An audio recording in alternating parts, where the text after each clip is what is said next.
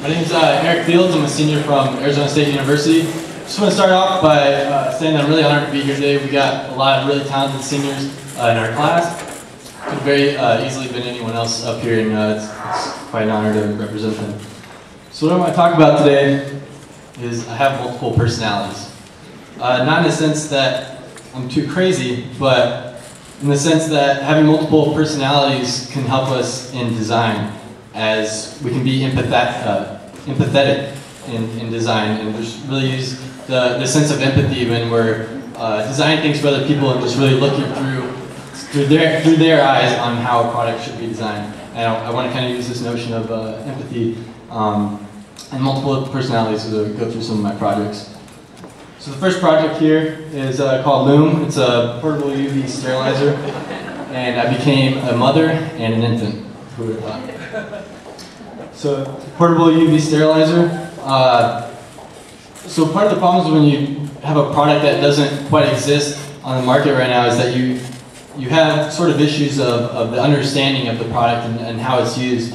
So really you have to tap into the user's mindset on what that product does and how it functions to create a good design for it.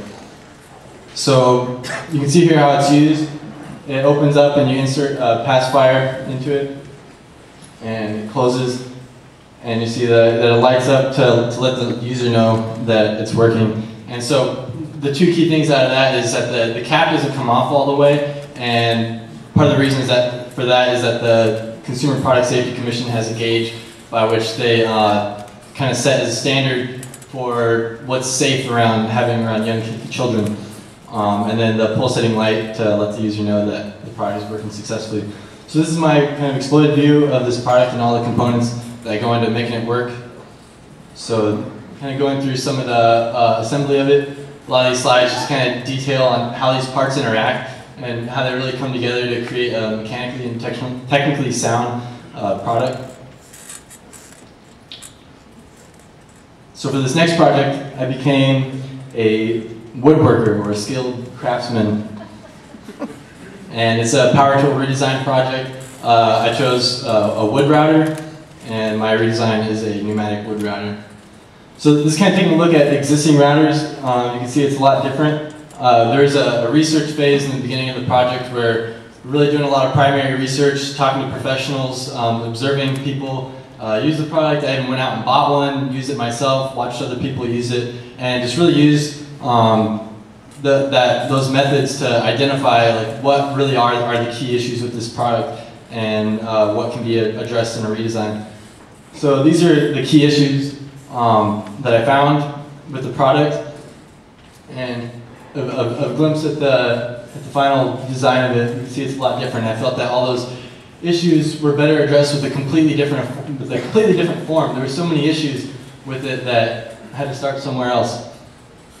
And this lateral form as opposed to vertical orientation kind of opened up the room for more design opportunities.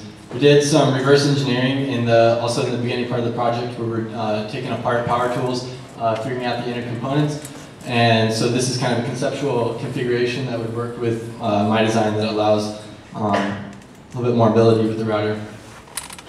Also with it, I wanted to include a touch point color across the product to signal to the user of parts where they should interact with the product. So this is kind of has two purposes. One for the sense of safety on power tools can be dangerous, and also to create a sense of familiarity of where they should touch the product at. So one of the first innovations with this redesign was in this whole plunge function that routers have, and just really utilizing the pneumatic motor to channel air into these chambers in the handles that can lock the bit at a desired depth, and also a screen displaying that depth so you can get a more accurate cut. So the second innovation is allowing the user to change bits more easily with the existing routers. You got to turn it on its side to change out the bits, and in the redesign you can rotate this call-out system around to more accurately align the bit, as well as including storage for bits and the tools that you would be using. So the last project that I want to go through here is in my senior year.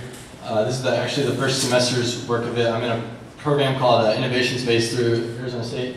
And this is a transdisciplinary product development program where they take 9 students out of the industrial design program, 9 marketing students, 9 mechanical engineers, and 9 graphic designers, and we all work together to develop a product.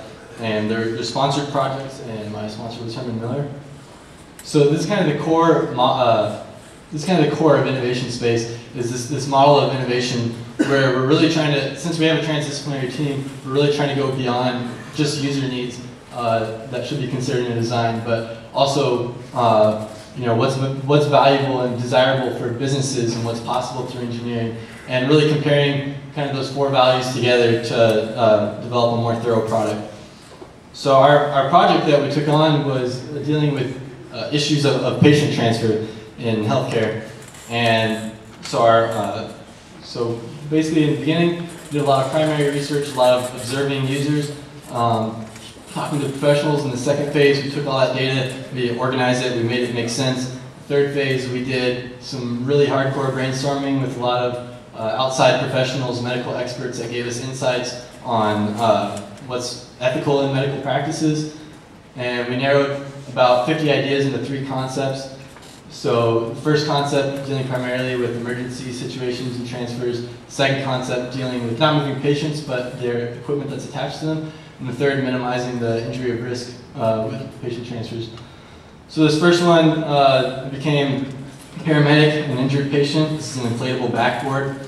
And you can see here how it functions to open and secure a patient. So the purpose of this is to stabilize their injuries, compressing the body, helps stabilize the spine.